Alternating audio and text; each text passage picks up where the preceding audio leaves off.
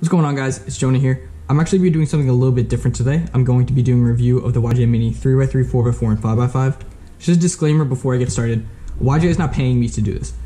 Someone from the company reached out to me and they asked if I would like to test these cubes. I said, yeah, sure. They said, just do either an unboxing or a review and we'll be happy to send you them. I said, okay. So I've had these cubes for probably about a month or two, somewhere around there. So as you guys know, I'm a 4x4 specialist, so I played around with this a lot more than I did with the other two. That being said, I was able to play around with these enough to get a general understanding of how good they are. So that being said, I'm actually going to put the 4x4 to the side right now, and I'm just going to get these out of the way. Overall, I'd say these are pretty solid options, especially if you have smaller hands. That being said, I still would recommend my Angstrom Valk 5 and Valk 3 over these. That's just my preference. I was able to get some pretty good times. With this, I was able to get some like 58 averages of 5 and like low 59 averages of 12. For this, I was able to get some low 7 averages of 5 and like mid 7 averages of 12. So nothing bad by any means, but obviously nothing crazy for me. Especially with the 3x3, I felt like this was a little too small for my liking. The Valk just feels a little bit more natural in my hands. But that being said, these are not bad options by any means. So if you guys want to see the corner cutting, it's pretty standard for today. So for 3x3, I'm able to get line to line with a little bit of force.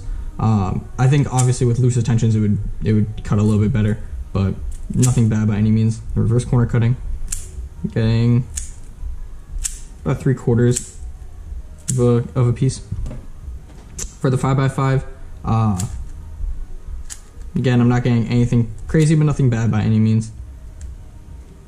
Reverse corner cutting could use a little bit of work though.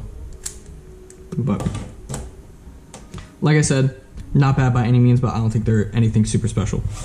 So now that we have those out of the way, now onto the 4x4. So the 4x4, in my opinion, is actually really good. I was actually able to get my PB average of 5 on this. But that being said, I still am going to be using my Angstrom Valk 4 over this. I feel like I'm just a lot more consistent on this. It could be the fact that I'm more used to the way that this turns and the way that it feels. Not completely sure.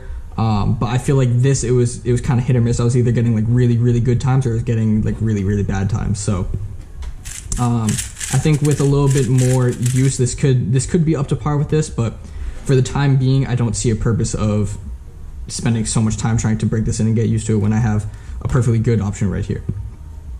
So if you guys want to see some corner cutting, this I'm able to get just around 45, and then reverse corner cutting about half a piece.